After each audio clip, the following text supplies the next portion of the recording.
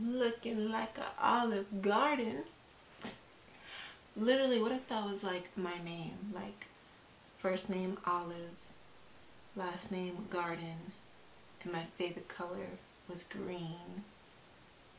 And I just wore green all the time. It's an interesting character. I'm gonna have to write about her one day.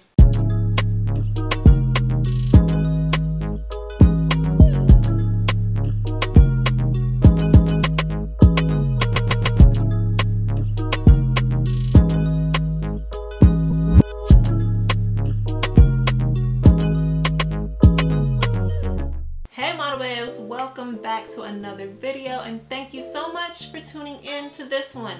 If you're new here, my name is Key and I help you new and aspiring models learn how to get started modeling and get paid doing it. So in my last video I talked about how you can get signed to an agency today. I gave you a few different ways that you can go about getting signed to your agency of your dreams. I also mentioned my previous video on how to choose the right agency for you, so make sure you check that out. But in this video I wanted to go over something that's really important when you are trying to find the right agency for you. Before you're trying to find the right agency for you, before you even think of submitting, you have to have something to show them, right? So today I wanted to share with you the right way that you should be building your portfolio, because there is a right and wrong way, and I'm pretty sure that most of you out there are doing it the wrong way. So today I'm going to be sharing with you how you can build your portfolio and how you should be doing it the right way. So first off, for those of you who don't know, what is a portfolio? A portfolio is just the compilation of all the photos that you have done in your career. So you have a book, usually back in the day it was a book. Nowadays with technology and social media, you can have it online on a website. Instagram you can use as your online portfolio, or what I like to do when I go to go-sees, castings, whatever you like to call it, I use my iPad and I keep my book on there. I keep my portfolio on a album called My Portfolio, and I can just swipe through and you can see all my pictures.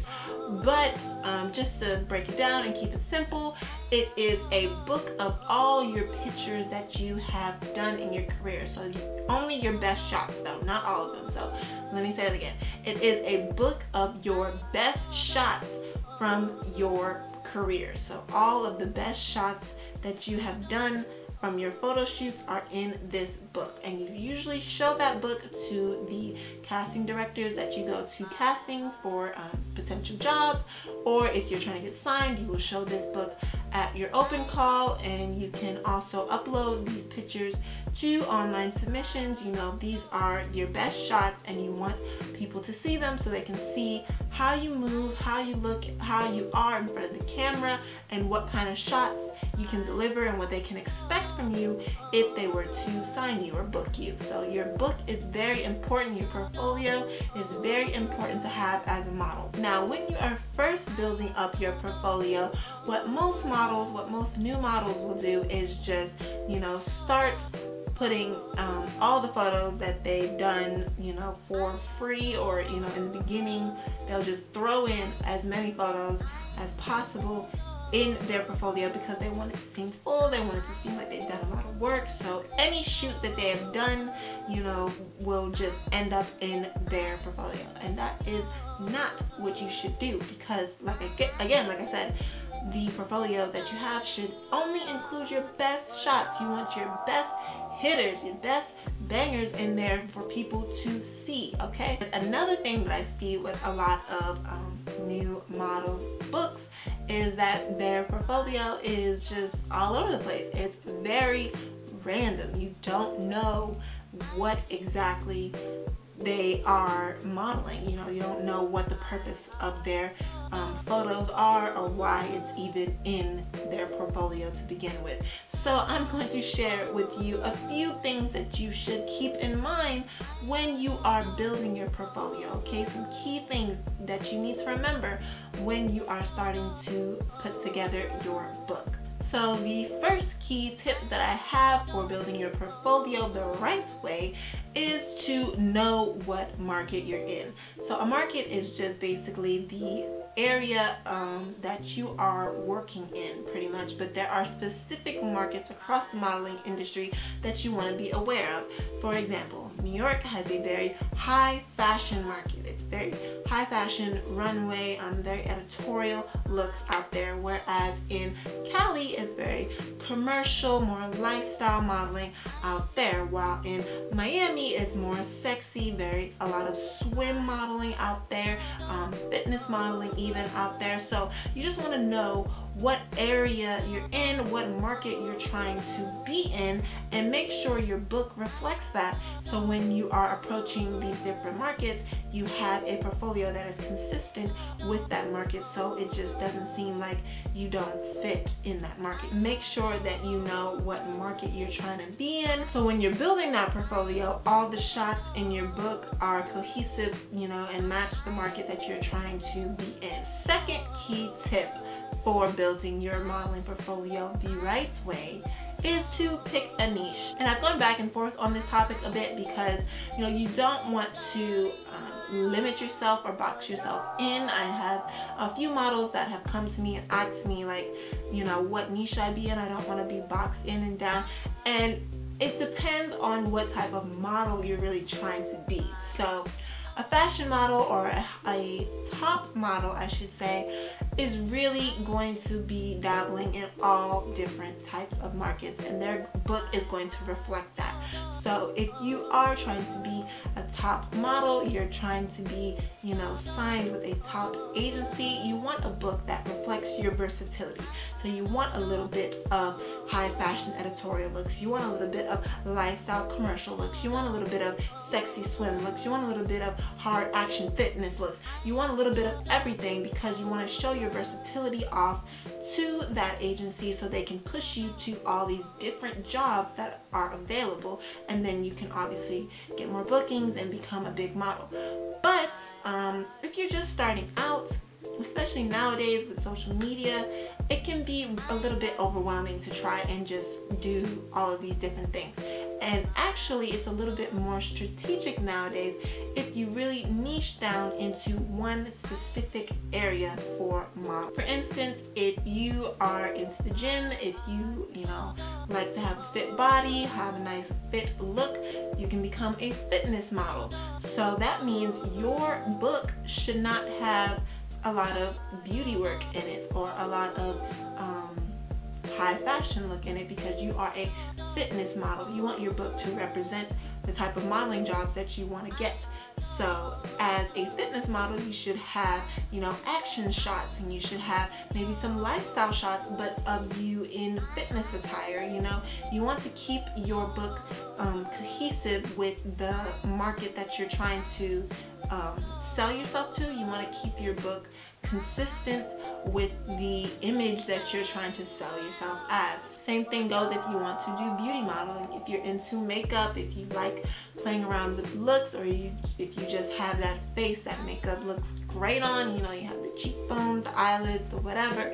If you love, doing beauty looks, then your portfolio should reflect that. So have a bunch of beauty shots in your portfolio.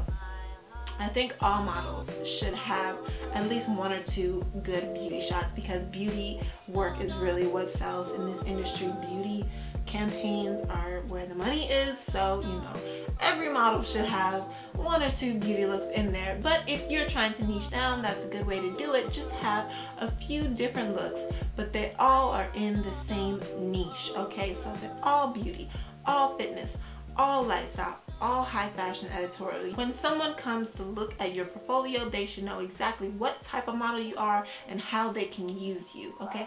How exactly they can place you in their next campaign, because you already shown them how you can be used, how your face looks with this makeup, or how your body looks in this athletic wear. Your book is just like your resume, so you want to make sure that it has the looks in there that you are trying to sell yourself for. And an easy way to do that is to niche down into one area and really build your name in that area, in that space, so people know you for this. And then once you reach that level where your name really speaks for yourself, you've really exhausted the fitness industry, you've really exhausted the beauty industry, and you want to do something else, it'll be easier for you to move into other things because you have a starting place and you're already known, and now you can move into these other areas that you want to explore. But when you're just starting out and trying to dip and dab into all these different other niches and trying to fill it all in your book, and can be a little bit overwhelming, and you're probably not going to be comfortable going from swim to lifestyle to fitness to beauty. You know, you might not be comfortable in all those areas, so just get comfortable doing one thing, niche in one area, and then over time you can break out into these different areas that you might want to explore, and that might be available to you to get even bigger opportunities and bigger jobs later. Okay, so we have the first two. You know your market, you know your niche, you know exactly where you are trying to be in the industry, you know exactly how you're trying to sell yourself. The next thing that you want to keep in mind when you are building your portfolio the right way is to network with the people around you. And this is really important because when you're a new model just starting out, you're not going to really have any idea on how to build your portfolio. If you don't know anybody, it can be really hard for you to build your portfolio. You know, you need to start networking with photographers. Look for local photographers in your area, and I have a whole video on this, on how you can build your portfolio for free, so check that video out. I'm going to put it up here. That explains exactly how I started building my portfolio for free the first year I really started taking modeling seriously. But yeah, if you want to build your portfolio, then you're going to have to network with people in your area to get it done. You're going to have to network with photographers to, you know, take your pictures. You're going to have to network with the makeup artists and hairstylists in your area if you want makeup and hair, unless you're comfortable doing it yourself. But I'll still advise you to network with makeup artists, even if you can do it yourself, because it's good to have that connection. And you never know, working with that person now, then later on they can recommend you to somebody else. You know, oh, I worked with this dope. Trying to wreck my flow. All right, let's try this again. You never know by working with them who they may recommend you to later on. Like, hey, I worked with this dope model, you know, she's really cool, you should use her for your next campaign. You know, things like that. Word of mouth can take you really far when building your modeling careers. So always, always, always be networking. And lastly, my fourth tip for building your portfolio the right way is to invest in yourself, babe. If you want to be taken seriously as a model and taken seriously as a professional, then you have to start treating yourself as the professional that you are. And that means investing in your career, in your photos, in your makeup. You really have to take the time to budget out the money to put back into your career. You know, you want to spend time on a photographer who has high quality photos, because that's just going to make your book look better. You want to spend money on a good makeup artist and hairstylist, because that's just going to make the photo shoot look better. You want to make sure that you are spending your money wisely, but make sure that you're spending your money on you, because in the end it will only benefit you and it will only make you and your book look better. So when you go to these castings, when you go to these open calls, you look like the professional that you are. You look like a serious model who wants to work. Invest in wardrobe, invest in hair, invest in the things that's going to make you look like a model, because at the end of the day, that's what you're trying to be, right? And those are all the tips that I have for you today, babe. Make sure that you know what market you're trying to be in. Make sure you know what niche that you really want to dive into and help build your name in this industry. Network, network, network with as many people as you can.